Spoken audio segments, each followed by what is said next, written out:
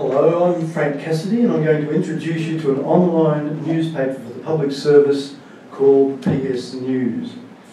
Coming from Canberra, most of us know that the biggest elephant in our city is the public service. In fact, there are two elephants in our room: the National Public Service, which has about 60,000 workers here in Canberra, and our own ACT Public Service, which has a little over 20,000.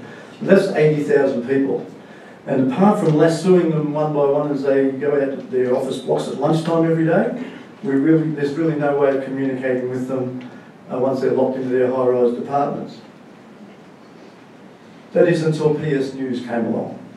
Dating back to the year 2000, but officially launched in November 2005, PSNews started life at the same time as the internet took off in the public sector.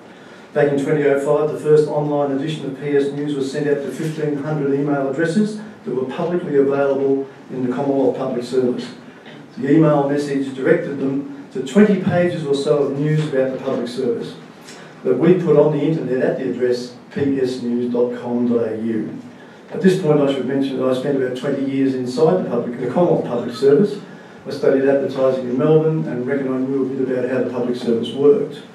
During my time at the government, I managed the advertising and marketing side of a thing called Life Be In It, which was a popular sort of cartoon program to push national fitness. And it was very successful. We got many Australians walking, running and playing, which they weren't going to do otherwise. Because of the success of Life Be In It, I was also asked to build up Australia Day. And back in the early 1980s, we needed it because back at that time, our national anthem, when I was asked to do this job, was God Save the Queen. Australia Day was celebrated on the Monday following the 26th of January. It was a long weekend every year. There were 3 competing Australian of the Year awards, and our national colours were blue and gold, not green and gold as they are now. Now, there's no need to point out all those things have been fixed, and the interesting thing is they were all fixed from inside the public service. So they can get some things right some of the time. I then left the public service when they reclassified my position to a level that was far too high for a 34-year-old, and I went out on my own as a self-unemployed writer. And it didn't take me long to realise the only subject I could write about was the public service, and that's why I'm here tonight. After that initial mail-out of the 1,500 Commonwealth Public Service, it soon became obvious that we had struck a nerve.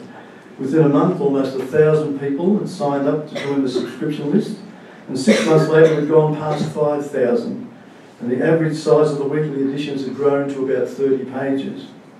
At that time I started to wonder whether what was good for one public service might also be good for another public service, so I did a little bit of research. To my amazement and delight, I discovered that the people employed in the public sector make up almost 1/6 of the entire Australian workforce. That's 1.9 million of them out of about 12 million workers. And we were only interested in... I'm going backwards. Oh, no.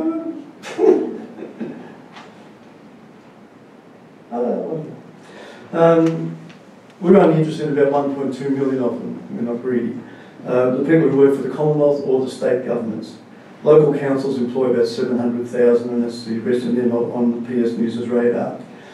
In 2006, we launched a separate edition for the New South Wales Public Service, and we're thrilled to see it follow the same trend as the Commonwealth did.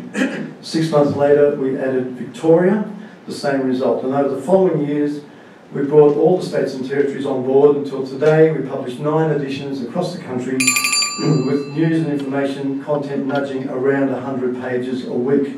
And we do it all from here in Canberra. 2 editions in Canberra as well.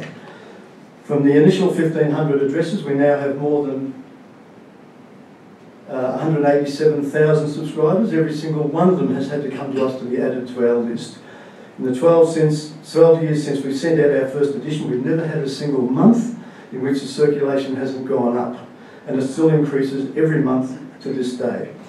And just for reference, the last time I looked, the Sydney Morning Herald had around 150,000 subscribers, so we're pulling our weight in big company. But of course they charge $20 a month to subscribe. We can share our news for free. But like the Herald, we also make our money by introducing advertisers to our readers. So, having been born, bred and brought up here in the nation's biggest public service city, exporting information about the public service back to the States, as PS News does, is a pretty appropriate export product to come out of Canberra. And I think we might have earned the right to be standing here tonight with all these homegrown, ambitious ideas. Thank you very much for listening.